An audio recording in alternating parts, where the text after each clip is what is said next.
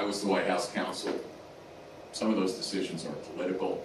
So to the extent that, but if your question is, did I believe we should concede the election at a point in time? Yes, I did. I believe Leader McConnell went onto the floor of the Senate, I believe in mid-December, and basically said, the process is done. That would be in line with my thinking on these things. To have the federal government seize voting machines, that's a terrible idea for the country. That's not how we do things in the United States. There's no legal authority to do that. And there is a way to contest elections, that happens all the time.